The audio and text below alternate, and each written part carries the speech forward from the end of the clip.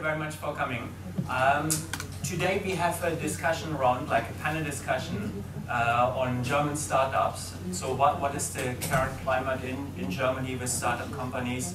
And I'm very lucky to have a very great panel here from Germany, actually. So first of all, we would like to start with a quick introduction. Then we will go through around 30 minutes of time with an overview how the market is in Germany and the climate. And then we will move on to questions and answers. So to start with, my name is Carsten Klein. I'm a risk consultant, so I'm based in Japan. I work on risk management, operational risk management, so I advise companies on data and process optimization, cybersecurity, but also regulatory requirements. Now I pass on, please, and yeah, if you could introduce yourself then. Sure. So my name is Oliver Dlugosch. I'm from NDGIT. We're providing an API platform for banking, fintech, insurances to enable them something like open banking, PSD2 integration, building ecosystems with fintechs, and the collaboration, the integration of banks and fintechs in the German market. So we are a young company and at the moment at a size of 20. Hello, my name is Gabriel Grabner. I'm working for a German media company, which has a venture fund, so I'm a venture capitalist. We do early stage investments in the German-speaking region. We have around 15 investments mainly in the fintech, insurtech area, but also in education and health. And we are, as a disclaimer, we are invested in both of those companies. So if you have critical questions, don't ask me, please ask them. And yeah, very happy to be here, and thank you, Nikai, for the invitation. So hi, my name is Oster. I'm one of the founders of OptioPay. Actually, I've started my first company already with the age of 14. And so I developed and programmed websites, sold subscription models. With 18, I founded a second company, imported goods from China, sold them online, did this through my whole studies. So I studied law, and so I'm an admitted lawyer at the Berlin bar, and started also next to my studies a technology company for providing feedback at the POS. So I worked a long time in Frankfurt, Sydney, and then moved to Berlin to start with Marcus together OptioPay. And yeah, happy to be here, and thanks for the invitation. Thank you very much for the invitation. My name is Marcus. I started my entrepreneurial career in high school, actually, so I incorporated my first company at the age of 18. It's called readbuy.com. In Germany, it's the leading e-commerce platform for pre-owned goods. Roughly about 600 employees, over 100 million turnover, and about 50 million in venture capital raised. And I've always been an active business angel in Germany, so I've done over 30 investments in Germany. A lot of them didn't work, so I've always been, I think when you speak about startups, you also have to speak about failure. So many of those cases didn't work, but a couple of them worked out well, so I invested into the biggest food delivery company, for instance, in Germany, which IPO'd in Amsterdam after it was acquired. And besides that, I've done a lot of fintech and insurtech investments recently. And as Oliver mentioned, we're both founders of OptioPay, 50 people in Berlin, and we're specialized on disbursements. So we process payouts for companies, and we offer a variety of payout options. So we have over 120 payout options that have a higher value. So imagine you get $100, then we offer you to take $120 at a shop, a fashion store or e-commerce player or whatsoever, and thereby you can basically make more out of your money when you get payments. Yes, thank you very much for the invitation. Yeah, thank you very much. From the startup market, like we see now, like we based now here in Japan, and so there's quite a big interest in Europe and the startup community there. We saw now, like yesterday at the Fin Summit, there were already presentations or pitch. There was a pitch round already where quite few European companies were presented. So could you tell me, please, what is the current climate in Germany, like from the startup perspective? Is it like, is it very strong growth? Is it like no, because for example we see like the UK, like with the Brexit, how did it affect the position of Germany in Europe, like in the startup world? So when I started, I think we have with the growth in the German startup and fintech market, I think it was quite strong some years ago, and it still keeps on. I think we have positive effects in this international relation.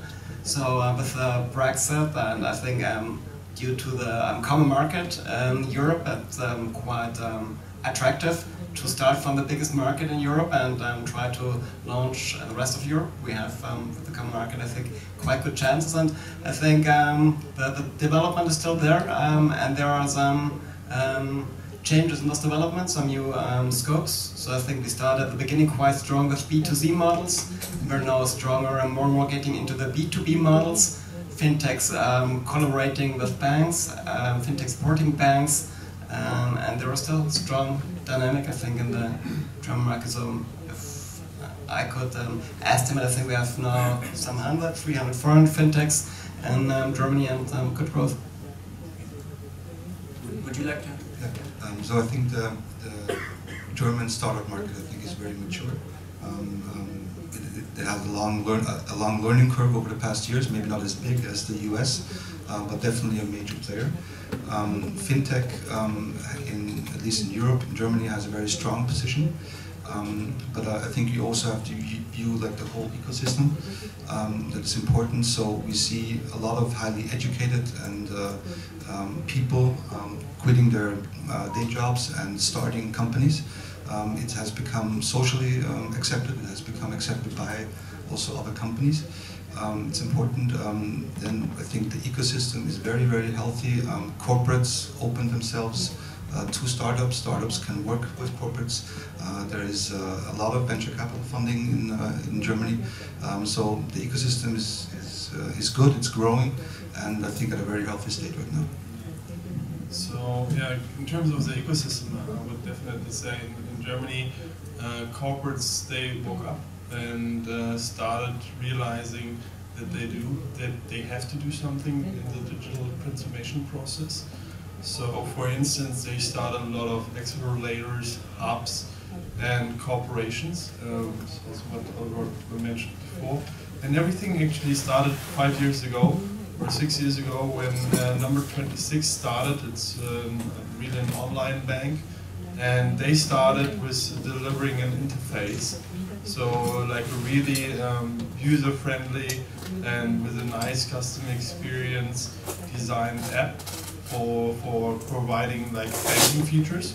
And actually, when they launched, they had like a beta version, and people bought like subscriptions on eBay to be one of the first persons who have this app. So actually, people bought to become a customer at eBay, like a pre-subscription model. And so there, like banks and especially the financial industry realized that there's something happening and that we need to look into the needs of our customers. And banks started first and really analyzed the whole ecosystem, looked into the fintech industry, or especially also in e-commerce itself, and looked into how are actually the people working. So what is the working methodology? Are they working with Scrum, with Kanban, Agile methods? And they tried to adapt like step by step and open up by that those kind of hubs, accelerators, to really try to adopt. And after that, actually the endurance industry tried to do the same, and they are still in a long and really intensive transformation process. It's going step by step, and if you look into the market, you see that the disruption of, for instance, number 26, who went out of on the stage and kind of screamed out loud that we are disrupting banking and that you're losing your customers, and in the end, like all of you will kind of lose your jobs if you're not doing something against it. And this was really, really interesting how to see how everyone woke up and started really and doing something in this whole digital process and transforming like the whole entity structures, how is actually the hierarchy, how is like the working methodologies, and this is actually what I've seen over the last years, that this is like a fast process now, and quite common that corporates are actually adopting those kind of transformation processes. Yeah, maybe one more perspective from an educational level. So we have a tendency in Germany that a lot of high-class business universities really focus on also shaping entrepreneurs. There's a culture of not going into banking or consulting, but rather really starting your own company after university. And I think that's another dynamic that basically accelerates the startup ecosystem, besides the corporates going in and, you know, those general developments. Yeah, and for sure, like this, maybe one to add, people are helping each other. So looking into the ecosystem. So if you start with your product and you look for like test customers and everything, how is actually what is the product market fit? And you find a lot of use cases, test customers, and you can easily try if this product is right for the market, and then easily adapt, and especially on the education level. So if you're coming from a university which is like highly focused on building up entrepreneurs, it's also an ecosystem again, and it's like a trust circle. So people are helping each other with intros, connecting people to each other, and by that the whole ecosystem is working because everyone is contributing to it, and especially also in terms of investments. If you look into investments, you see that, for instance, the founders who actually made some money by selling shares, that they are reinvesting the money into the ecosystem, and by that you are kind of building up a stronger and stronger ecosystem. That's why actually like cities like Berlin are heavily growing, and this is like really, really good for the whole society because we are building up in like a digital country as well. Maybe just one add. I think it's a very interesting topic. So what Oliver is mentioning, if you're in a certain circle, for instance, you know, in the German fintech scene, it's very easy to get an appointment with a CEO of a bank because someone knows him and has a trust to him. So you get introduced, and you basically, as a startup, can get very high corporate contacts. And like Oliver said, it's very common within that fintech scene, for instance, in Germany, that you help each other, right? And that creates dynamics. And I think at the end it makes sense for both parts, so also for the banks. It's not only benefit for the entrepreneurs, they're very open too. I mean, I think they accept a little bit that the small dynamic fintechs can bring the innovations into their banks, so they're using that technology. And I think whenever happens something new, banks first invite other fintechs to stream what happens there, what are the latest versions, so they're really also benefiting from it, from the ecosystem. And most of the new models that we have in the banking apps from banks or in the internet, they're components from fintechs actually. And that's the way how they get more attractive to their clients, collaborating with fintechs which are faster to develop new things like account aggregation, categorization, and all these things. So if we have a look at these new front ends, much of them were developed from fintechs, and now they also make their product offering richer.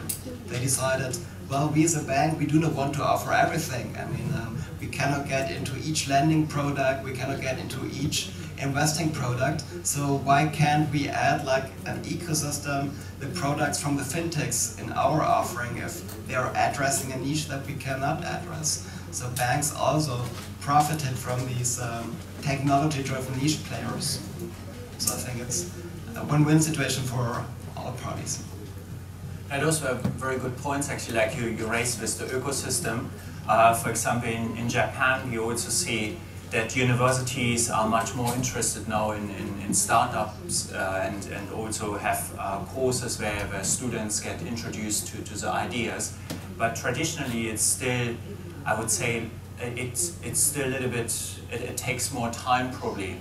Also, if you see in Asia, it's safe, the mentality to start up companies is still different. But now, as we can see over the last few years, it really boomed now. It starts to boom.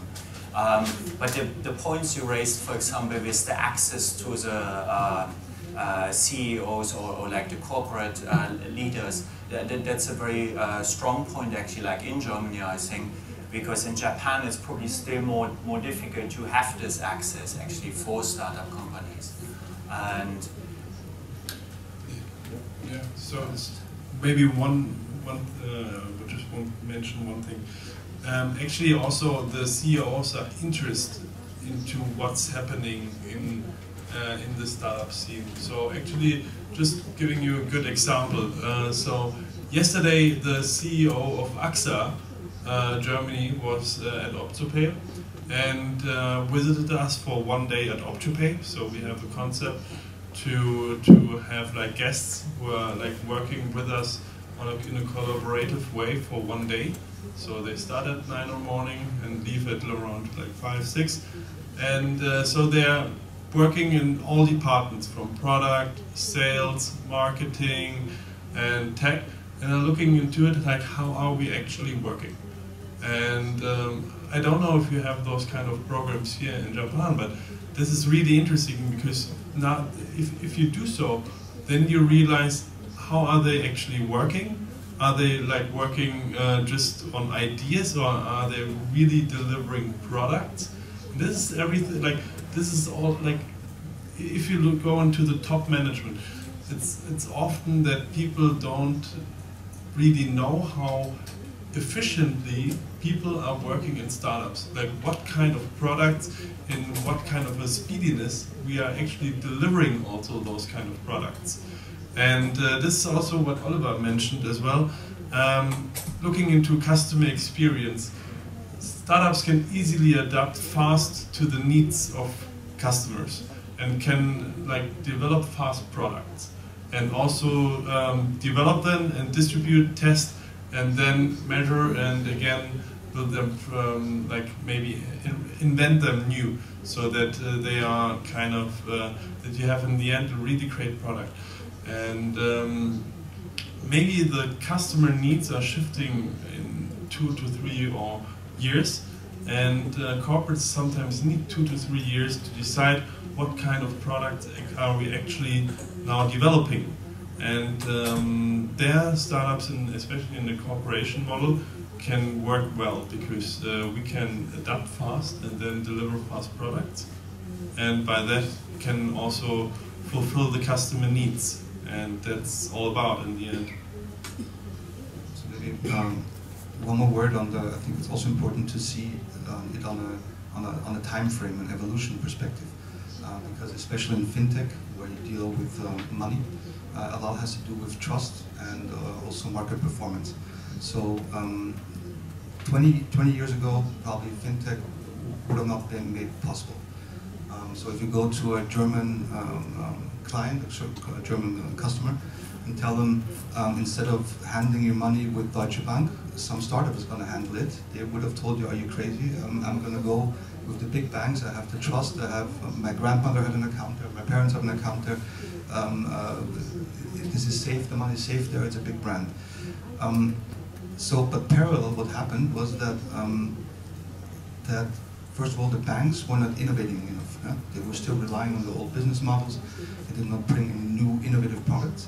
And the second thing that happened was that the market performance is really, really bad. Yeah? So for your savings account, currently you get almost negative interest rates. Yeah? So you're losing money every day when you leave it with the bank. So with those two situations in the market, not being innovative and bad market performance, something happened. And it happened that customers, both end customers and corporates, started trusting younger companies.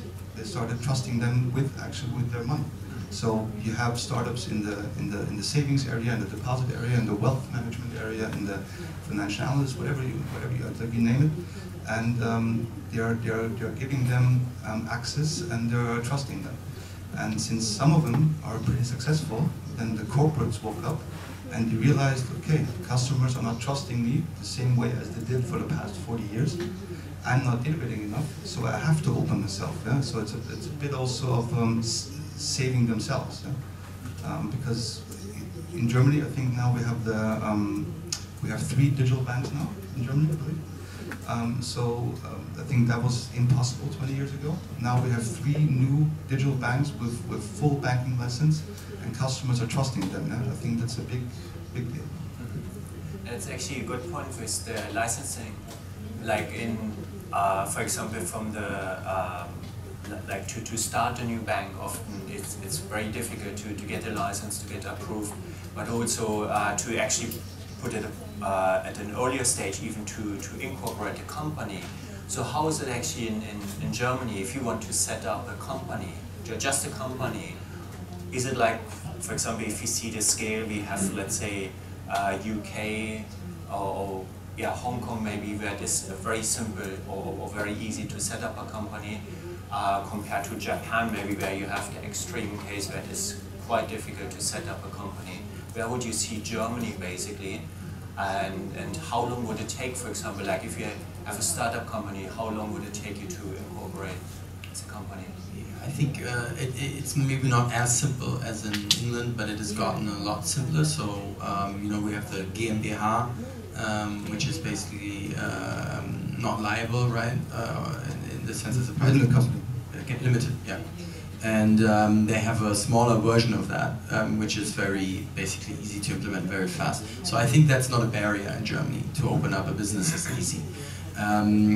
I think in the context of fintech, the more interesting part is the regulations around BaFin or the financial authorities that control the banks.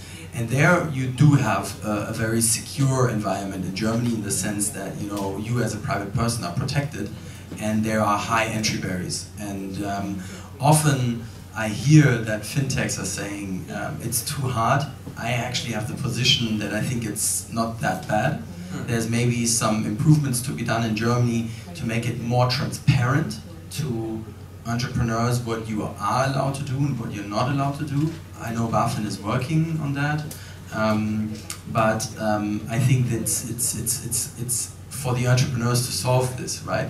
And the good thing in Germany is we have an infrastructure of banks that actually serve or give banking as a service to startups. So number 26, the example that Oliver mentioned, when they started, they didn't have a banking license, but they had a backbone bank that provided the infrastructure and all the regulatory necessities, and they just built on top of that a product that is customer facing. And there are many possibilities like that in Germany, and I think there's at least 4 banks that I know of that are able to provide an infrastructure to a startup to basically build any product. Lending, retail banking, credit card, whatsoever. So I think that in Germany it's a very good environment to, you know, start a company and get also the regulatory things in place to launch the product. So maybe that's the positive side, yeah? So that startups can borrow the banking license from sustained banks. On top of that, with the EU passporting, it's possible for them to go into other markets. So vastly increased from 80 million to 300 million people. But from the investor side, and also the challenge for the startup is once the regulatory hits you. Yeah? So right now they're borrowing the license, and the whole regulatory stuff is outsourced to the bank. They have the big requirements, and they have all the costs, and they have all the processes, and the startup doesn't have to deal with it right now. Yeah? So I think it's going to be an issue for a lot of startups, and a big challenge once they want to become a full bank, a full banking license, and have all the setup in-house to bring the assets inside. That can be tricky. Yeah, I agree. At the same time, I think that, you know, the regulator has an intent, right? He wants to protect, and I think there are certain things that actually a startup also has to make sure to be considered secure. And therefore, I think, because we're dealing with money, right? That's the industry we chose, and it's important to, do this in a very responsible way. So I think, therefore, yes, the challenge is there. At the same time, it's necessary. Yeah, and I think especially also with PSD2. PSD2 is like the new regulation which is coming in Europe. It's like the same you have currently also in Japan, I think, that you have especially this open API banking. So this delivers like a great opportunity for startups actually to deliver customer experience products and really show banks or like the financial industry that they actually don't need maybe also financial industry to deliver great products. If you are like B2C, like if you have like a B2C business, and if you're acquiring like the customers, I mean, then you have classically those kind of marketing costs and everything, and then customers will go more and more into to those kind of businesses, like who are customer facing, and you will lose like customers as well. On the other hand, it delivers like a great opportunity as well for B2B companies who are delivering great service, for instance, in a white label solution, to kind of speed up the process of delivering great products to your customers by easily integrating those kind of B2B service providers.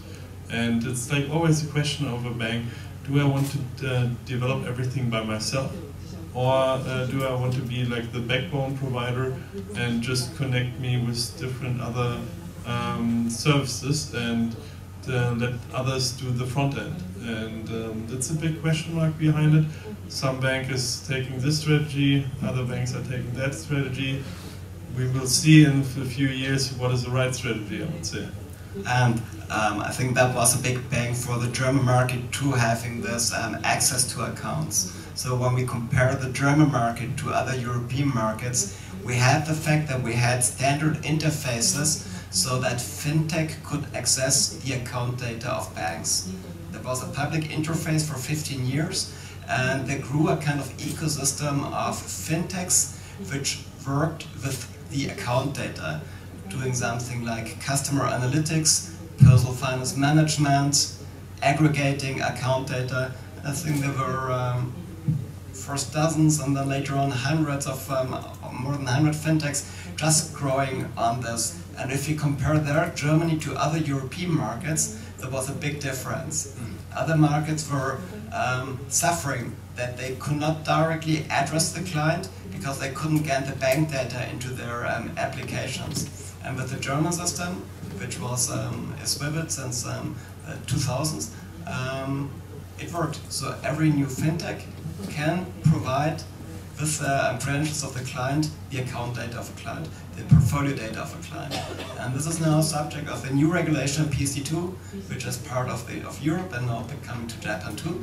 And that was really a changer and opener for our market, especially compared to other European countries. And I also think that it will make a new share of growth in the market. So when clients can directly address, fintechs can directly address the clients, it's really opening everything, opening up. So there are many new client apps, and that's how it works in Germany at the moment. Do you see also, like, let's say, for example, in Singapore and the UK, you have the regulators, they have the sandbox approach. On one hand, you showed, like, German fintech companies can build up a system on the backbone of existing banks or providers, which is really great to get the experience firsthand straight in the market and get also the client's data. But do you have on the other hand also kind of a change of view from the regulators where they say, okay, on one hand we want to have it very safe, we want to use existing channels, but we want to change also to adapt to the fintech world or side? So I think the sandbox environment made it easy to launch bigger banking models in the UK and other markets. And we could see in the German market that we did not have that huge number of new neobanks like, for example, in the UK. So there was a bit difference. But as we said before, I think we were able to handle this with new fintech banks that we have, that we use to manage and run the products. So at the end, it's okay, so the situation, to have this same level field for banks and fintechs in Germany, and not giving them advantage with the sandbox environment.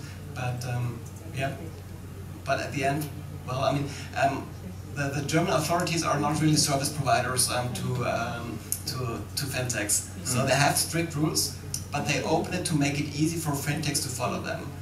It's feasible to follow them, but they're not kind of servicing them. So it's like, if God decides the next day that there is a new regulation, a new rule, it will happen. So no discussion with fintechs, or limited discussions, it will happen. So they're not services. But yeah, at the end we can work with them, and we have a very stable regulatory environment, and that's good to handle. And I think the number of fintechs in Germany makes clear that it works out that way quite well. How do you see actually let's say in the UK you have many, like London as a center for fintech, and like let's say in Germany now you have like Hamburg, you have Berlin, Frankfurt and Munich. So, and whereby Frankfurt is like, has this center like of this finance center, but how do you work on this one? Because even from geographically, it's like there's quite distance in between, but how does it work actually? How do the eco-centers in those regions, like, do they specialize in certain products or certain areas, or is it kind of they work all together on? So maybe from the historic point of view, so Berlin is probably the startup center in Germany. Why is it a startup center? It's pretty strange actually, because it used to be and still is a very, very poor town, very, very poor region. Poor but sexy. Actually, the slogan of the city is poor but sexy. But okay. Very little industry. Yeah? So actually, if you approach it with an educational view, it would be crazy to choose Berlin as a startup city. But what happened was that it was very cheap. It was a cool city, so young people were attracted by it, which means also good talent was attracted by it, which is very important, because it's easy to found a company with 2-3 people, but when you have to grow and you have 30, 40, 50, 100 people, where do you get the talent from? And Berlin was very attractive. So Frankfurt, for sure, is a fintech space, because all the big banks, big players, financial industry is located there. Munich is because we have a lot of insurance companies in Munich, large insurance companies. Yeah, and so different cities, different access to the whole ecosystem. Yeah, I think in Berlin you also have no like miners, you have no industry really. A lot of big companies are not, they have no company seat in Berlin, and Berlin developed by the people who are living there actually, and everyone was kind of in this mood to develop something which is a bit more against everything, and that's how the whole e-commerce system started in Berlin. The whole ecosystem started really from the people, and still the people are living there. That's what I mentioned before. The people are now investing also more and more into the ecosystem again. And I mean, we both coming from Frankfurt, moved to Berlin to start our business. This is a good explanation actually, because it's like Frankfurt is a financial capitalist city in Germany and maybe also in Europe, next to London. And but it's not for instance, it's not an issue to live in Berlin. It's more we are profiting from it, because especially corporates like managing directors, CEOs. I mean, they know people from Frankfurt, they know how Frankfurt is working, they know how Munich is working, but like Berlin is still for them a bit undiscovered. They need to discover it, they need to get in touch with the people, with the ecosystem. Everything is going really fast in Berlin, and you have a lot of interesting people there moving to Berlin. And looking into our company structure, for instance, we have like 23 nationalities in our country. And how is it possible to get so fast people from Ukraine, Japan, China, South Africa, New Zealand, Australia, just the best talent. It's really hard to get them into another city instead of like Berlin. Berlin, everyone wants to move because it's easy to order your coffee at a coffee shop in English. It's really those kind of small things actually which makes life easier. So you go in Berlin, you can easily speak English with everyone, everyone speaks English, and also some friends of you might live in Berlin already. That means, for instance, if I'm from Brazil and I'm moving to Berlin, I can maybe crash a couch of friends and sleep there and find a job in Berlin. And it's not possible, for instance, in Frankfurt, Munich, also like in London, I think. It's just possible in Berlin that you're crashing couches of your friends, searching for a job, and start your own business actually in Berlin. And this is what Berlin makes a great city, because everyone is not judging and is helping each other in terms of let's build some great products and let's start like really great e-commerce businesses.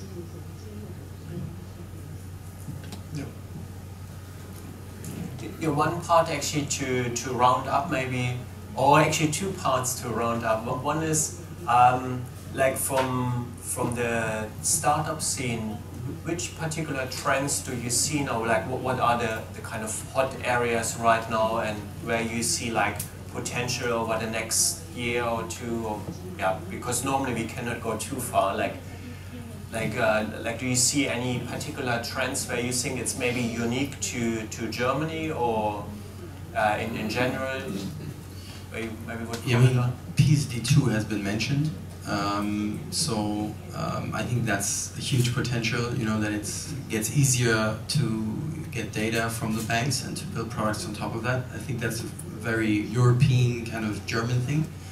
And then I would say that B2B is definitely has kind of crystallized that, you know, they have higher success chances, as it is still not so easy to compete with the big banks in a B2C customer acquisition. The customer acquisition costs are high, so to find someone to open up a bank account takes several hundred euros customer acquisition costs, and often startups have difficulties in pre-financing such customer acquisition costs against a lifetime value that is uncertain. So I think that the trends are definitely B2B and things that build on data that gets accessible through banks. I think that the financial industry in Germany, but also in Europe, actually worldwide, is going through this exact same process what retail commerce or e-commerce has done 15 years ago. It's the exact same digital disruption. People are moving away from the traditional brands, they're moving digital. They want better, faster services, so I think it's the same cycle what they had 10 years ago is coming out of the financial area. The positive thing with the financial area is that it's such a vast market, it's so huge, the numbers are so big, and since most of the time it's a transactional business, in theory you make money with every single transaction. So that's a very interesting and lucrative way to look at it. So I think the financial industry has a very, very long way.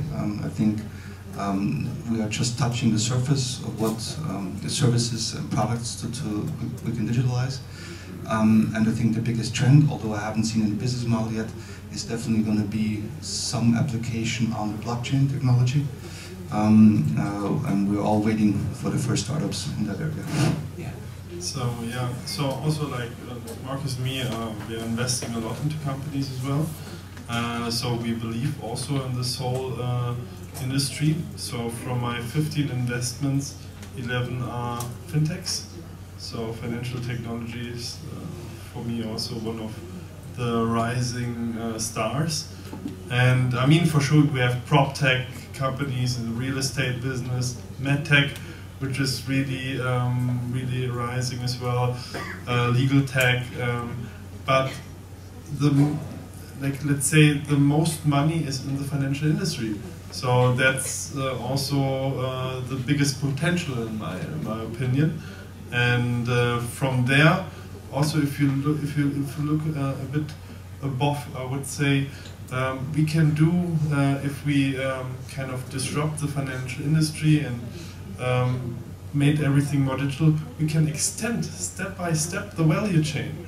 Why shouldn't we put like advertisement more and more on top of our financial services? Why we shouldn't add like prop tech services on top of our service? So step by step extending the value chain.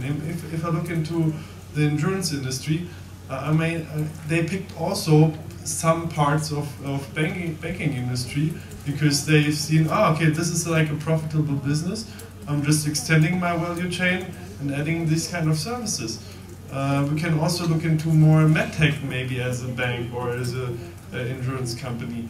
I think there's coming something up in the next years because there is a lot of capital in the market, and we can invest it really carefully and definitely into extending value chain, and in the end always delivering a great customer experience and making life as easy as possible. And I think this is something really important. Yeah, so I would also totally agree that, of course, the digitization means absolutely disrupting the value chain, and that means, also my point of view, like Oliver said, that a bank doesn't have to produce every product by themselves, that they can use others. Networking, integration, ecosystems, I think are getting more and more valuable. I think banks will have to accept at the end that they will not always be the front end to the client. They are just one option, that I can go to the branch, which is quite rare meanwhile, that I could use the website, but more and more often I use tools, partner products, and I want to find embedded loan products, embedded investment products. So the value chain is more and more disrupting. More digital companies, client-driven companies are having the contact to the customer, the digital contact.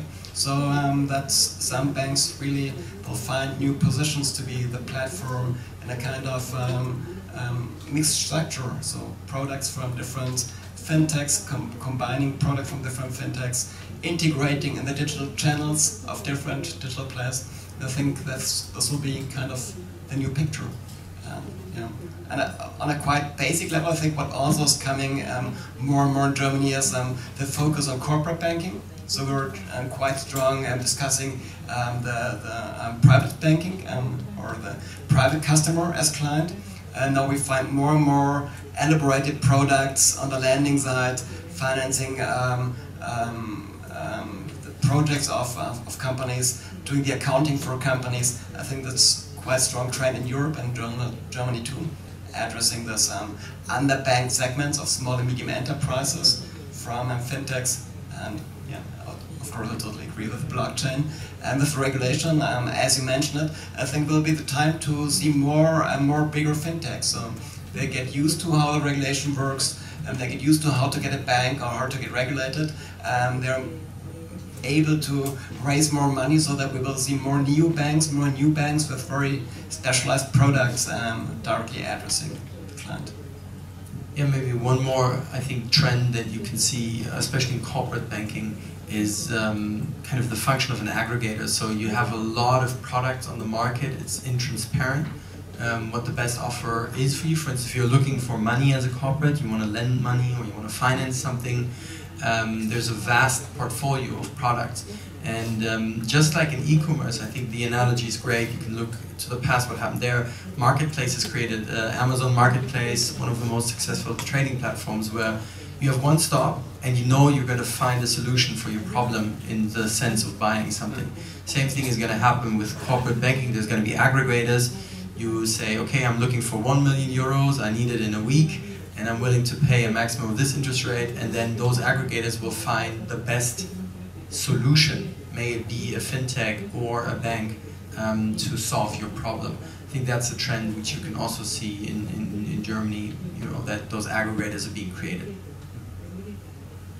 One last question actually is, from, like, for example, in Japan with startup companies, the initial strategy is normally I get very strong in Japan, I take advantage of the strong Japanese market, and then I might expand to Asia Pacific, or I might expand to the US market. How do you see it in Europe? I mean, obviously Germany is from that point like similar actually, because it's quite still, even inside the EU, it's like a closed market, it's quite a rich market for companies to make business. And then with the EU passport, obviously you can access Europe. But what would be like, in general, like what kind of strategies you see like with successful startup companies, or when startup companies try actually to expand? I think it's different. There's no general approach, but yes, I think it's similar to Japan. We are in the lucky situation of having a very strong domestic market. So I think that in tendency, German startups focus on the German market first. We have the advantage of the European Union, also with the SEPA, in the sense of clearing payments and having a harmonized infrastructure. So it's not that far away to go to the next step.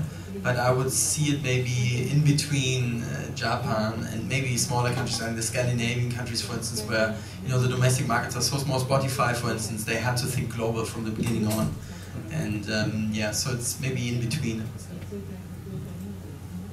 I would agree. I think it can be dangerous that if you plan your business model or your company based on that, you have to reach a certain amount of markets or countries in a certain time frame.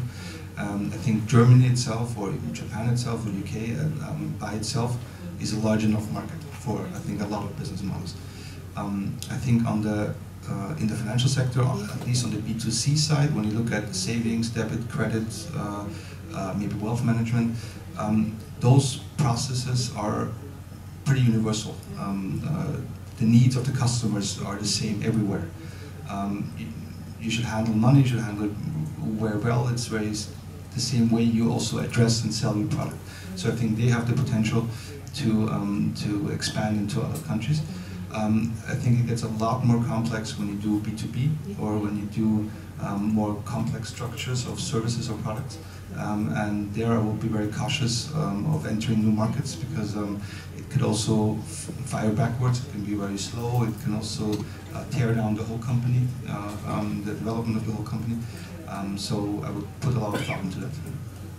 I think also, to be precise, if we want, for instance, go as a German-based company, as a B2B provider, service provider to Japan, for instance, to Asia, we can't do it without help. I mean, building up a company with no market experience, with no network, it's quite impossible actually. So we need people, we need actually founders, entrepreneurs, corporates who actually have an interest in having these services and helping us with integrating into maybe the first bank, first insurance company, and then we can also with the local. We can't do it, for instance, by ourselves. We need like a local who's here in the market.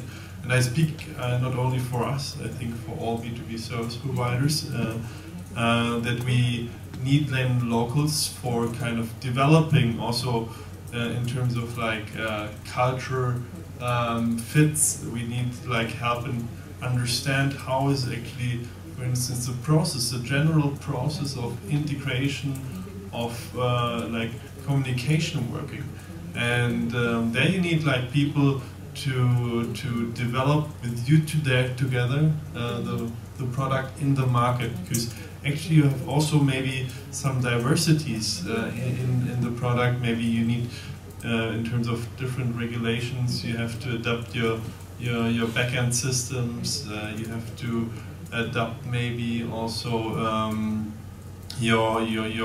your general process of integration, and that's a challenge. But I think also if like Japanese companies are coming to the German market, they have also to face it. But there is a great opportunity. We just have to create like a good exchange and having maybe programs to kind of educate each other to make those kind of things happen. Yes, and I think from our side of VC and NDGIT versus which is doing API platforms and ecosystems, we are technology driven, and for us it's a bit the same. So the more technology, the more attractive it gets to be international, because the differences are not too big, but of course it needs to be localized. So I think with growing fintech markets, the players will get bigger, they will get more international. Some have to focus on the local gaps, but they will get reduced. And I think in a future perspective, fintechs will be more and more get a global point of view, and especially if they are technology driven like our market. Yeah, thank you very much for all your insight. It was really great. And we have now 10 minutes for questions and answers. Are there any questions in the audience, please?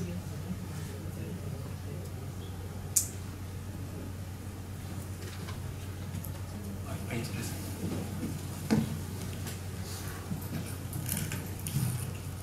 Oh, thank you. Thank you very much for the presentation. One question that I would like to ask is how you see Japan market, because as a user of the fintech company, we see plenty of US-based companies coming into Japan and also UK-based companies, and obviously there's a lot of local players as well, but we don't see not many German players here right now. And how do you see Japan market? That's a super interesting question. I think it's a really difficult market to enter. So you have even longer processes as in Germany in terms of due diligence, communication, and it's for us a big investment to go into this market. And therefore we need to be sure that we have a certain infrastructure to kind of, and especially also like investment, to kind of enter the market and be there for a specific time. I mean, we see it also in Germany that like if you enter faster market, then at one point you maybe don't have even more cash, and then you're running out of cash, and then you can't integrate because the sales cycles are so long. And I think in terms of like, for instance, why are so many US companies or UK companies coming into the market? They are more aggressive, I think, and having more investment and just saying, we go into this market and we will conquer it. And from our perspective, we are a bit more, like, let's say, we're going step by step. We first like look into the German market, into the European market, and then if we see opportunity to go in the Japanese market, then we look, okay, is it possible to go into it? And yeah, that's maybe one of the differences. I think another reason is maybe that, especially in the US and UK, there's people from Japan studying there. And they go abroad to the US and the UK and get educated and understand both cultures. And that's maybe something where in Germany there is some potential that you know, we have people who understand both worlds and thereby can, you know, translate everything culturally, business-wise, language-wise to enter the market. And I guess this is what we're here for, right? We're here to build relationships, to accelerate this, and to bring more of the ecosystem from Germany to Japan in a collaborative way. And yeah, this is why this is a great happening. This is why we're so happy to be here to accelerate that. I think definitely also vice versa. So I think Japan was not on the map in Germany as a fintech country. Now we're here. We've seen that you have a lot of good companies, big players, very interesting market. So that we are definitely going to take it back and educate the German scene about the market here. And but I think it has to be educated on both sides. And more talks have to come and more collaboration. But we will definitely take something back. I mean, also like there was like already like 2 investments of Japanese companies in German fintechs. So there is a visibility, I think. For instance, SBE Group invested into Solaris Bank, it's a B2B backend provider, and also Rakuten invested into Simple Assurance. So I think there is a great possibility to work together. We just have to take it step by step and build up, as you said, like these relationships.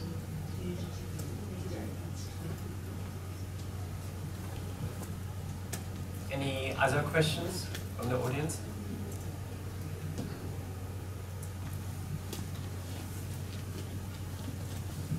Hey, thanks very much. Gareth Allen from Bloomberg.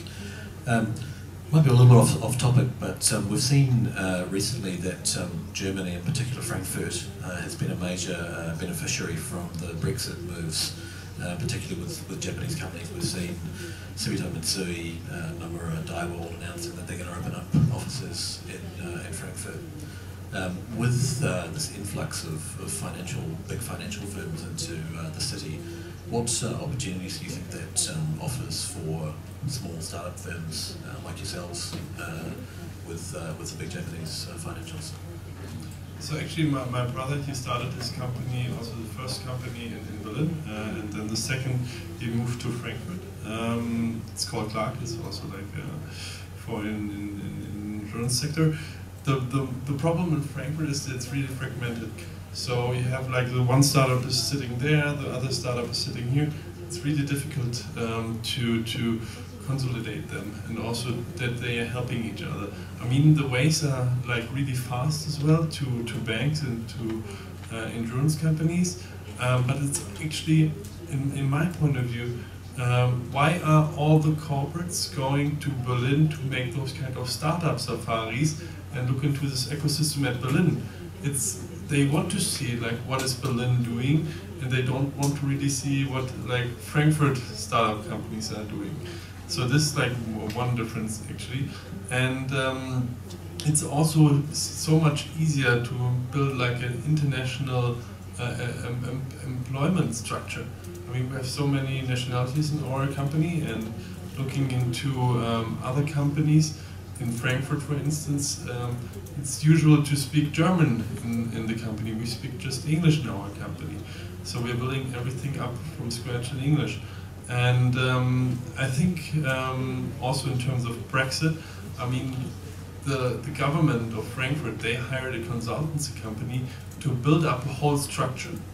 So the problem is if a third party is building up a structure how to make like an ecosystem, then it's not anymore an ecosystem because an ecosystem has to build up by the people, and that's the major problem I think which has Frankfurt.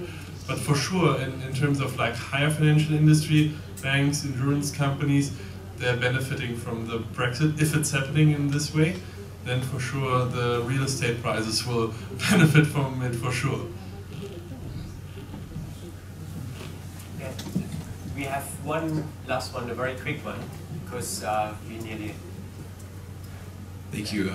Thank you for the invitation, and thank you for speaking today. Please talk about how difficult it is for foreign companies to get into the German market, a US company or a Japanese company. A small company, not a large.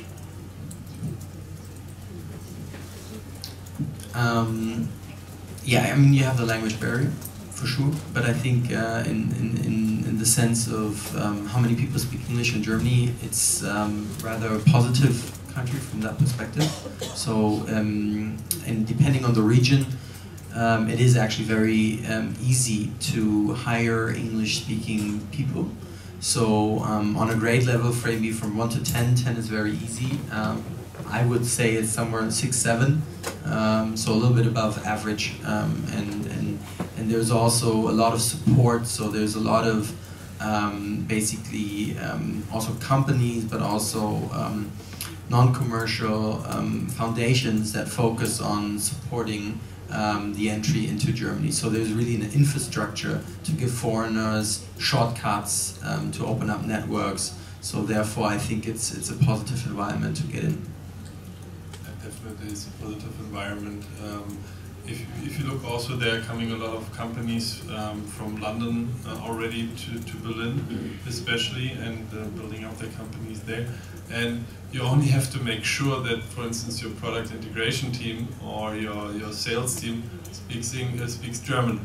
if you're doing German sales. So, but it's easy to find in Germany, like German-speaking people. So, if the management just speaks English, and you have also like CEO meetings, every CEO in Germany speaks actually English, and it's easily to have those kind of conversations in English. So, I think that's a great plus actually.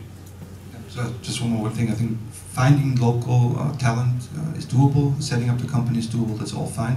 I think the biggest issue in Europe and also with the UK is going to be how do you handle cross-border immigration. So that's a big issue. So I think there's going to be a huge shift now from, depending on how the negotiations work out, but the Brits at some point probably have to leave, which is super sad, and we cannot work very easily in Britain anymore. And I think for Japanese or US companies, it's the same. It's still very difficult to get local job permit. So you have to find the talent locally. Yeah, thank you very much. And yeah, really enjoyed. Thank you.